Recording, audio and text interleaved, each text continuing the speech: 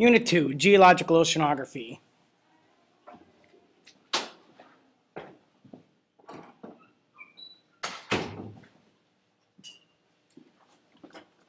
Here we'll do lectures 5 through 11.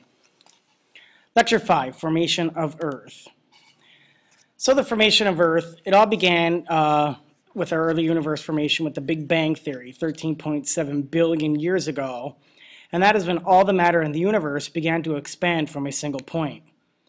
Today, evidence suggests that expansion still continues today and that the universe is speeding up. The formation of our solar system came from a theory called the nebular theory.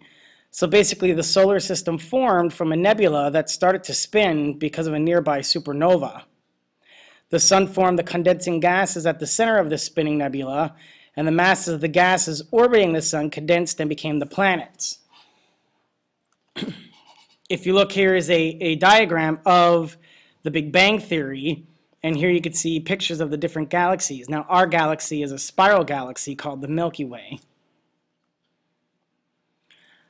Once our universe was established, we had accretion. That was the formation of Earth, when a process by which particles clumped together because of gravity.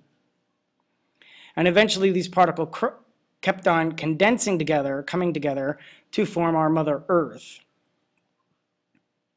The early history of Earth, it was very harsh conditions. It was a fiery ball.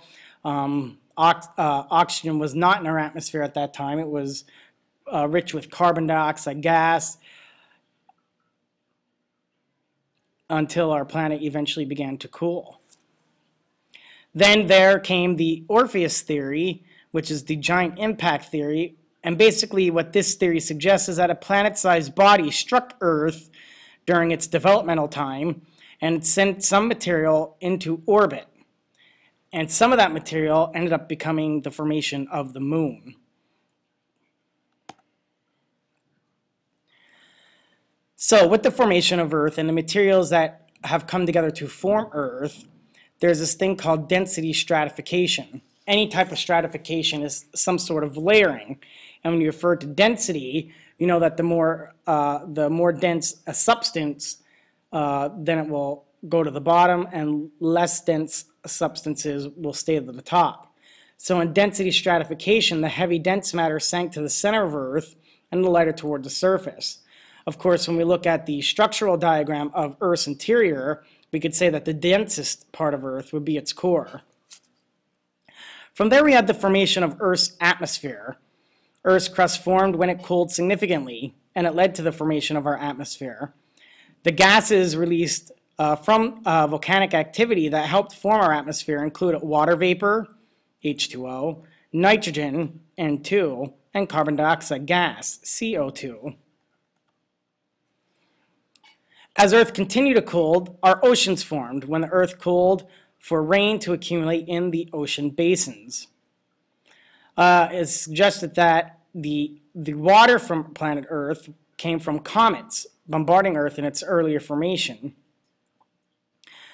Then with that, oxygen formed. And oxygen formed in the atmosphere about 1.5 billion years ago when photosynthesizing organisms called photoautotrophs appeared. These would be the small, minute photoautotrophic bacteria in our earlier oceans, because at this time of Earth's formation, we did not have land plants. So if we look at the anatomy of planet Earth, the inner core is the innermost layer. It is the densest. Its composition is mostly iron and nickel. It has a temperature of between 4,000 and 5,000 degrees Celsius, and it remains solid because of high pressure. Surrounding the inner core is an outer core. The composition is mostly nickel and iron. The temperature is about 3,200 degrees Celsius. And the outer core is more fluid because it rotates faster than the mantle. So it's more fluid-like surrounding the solid inner core. The mantle is less dense. It's a cooler layer outside the core. 70% of Earth's volume is the mantle itself. Its composition includes magnesium and iron silicates, which basically is rock. The temperature is 1,100 to 3,200 degrees Celsius. The mantle is a solid but ductile. It can move. Think of hot asphalt. Asphalt can move as you are building a blacktop surface. So you can press it out, you can move it around until it hardens up a little bit. And even at that point, under certain temperatures, you could still get that asphalt to move. And then finally you have the crust, which is the outermost layer of Earth. And the crust is divided into several parts. First you have the asthenosphere, which is mechanically weak forming region of the upper mantle. And then you have the lithosphere, which includes the crust and the uppermost mantle. This would be the hard and rigid outer layer of the planet. A moho is a boundary between the crust and the mantle. There are two basic types of crust. You have oceanic crust and continental crust. Continental crust is a lower density. It averages about 40 kilometers in thickness and is primarily granite rock type, made up of sodium, potassium, aluminum, and silicon. Oceanic crust is more dense. It averages about 7 kilometers thick, and it's primarily a basalt type rock, made up of iron, magnesium, and calcium. So here, if you look, here you have your inner core. Here is the liquid outer core. And then around that, we have our mantle. So the mantle flows around that. Then you have the oceanic crust, which is the earth layer at the bottom of our oceans. And then you have continental crust, which is the crust we would step on when we're stepping on terrain outside. So if we look at that again, here we also have, this would be continental crust. In the ocean basin here, we have the oceanic crust.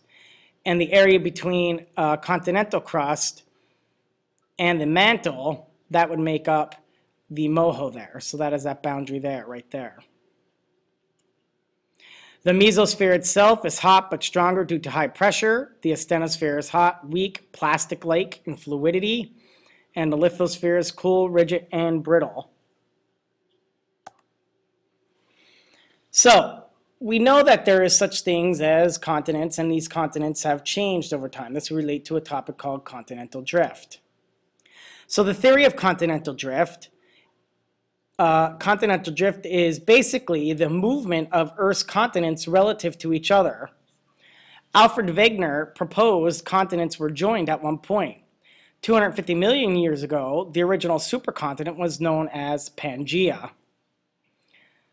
Panthalassa, ocean that surrounded Pangaea, and Pangaea eventually broke up into what we see as today's continents. And you can see that here in the picture.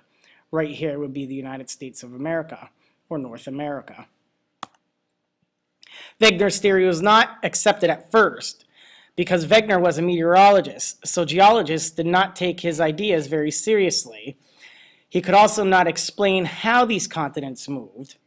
So if you look here would be our Earth during the Permian period, then the Triassic, the Jurassic, Cretaceous, and present day.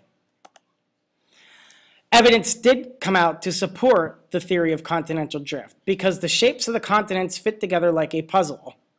Plus, you have a fossil record, and similar fossils are found on adjacent continents, such as Mesosaurus, which is a reptile found in both Brazil and South Africa, or Lystrosaurus is a reptile found in both South America, Africa, and Antarctica. Glossoteris is a fern fossil found through the southern hemisphere. The seeds were too heavy to travel by wind and too fragile to cross by sea, so they must have been on one supercontinental landmass. And here you can see the patterns of those particular fossils throughout the supercontinent and what would today end up being the continents that we see.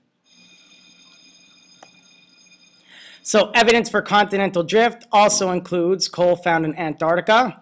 So here are coal pockets. Coal only forms in tropical regions of our Earth, and it suggests that Antarctica was indeed at a different place than in the past. Seafloor spreading is when the crust is created at mid-ocean ridges and destroyed at trenches.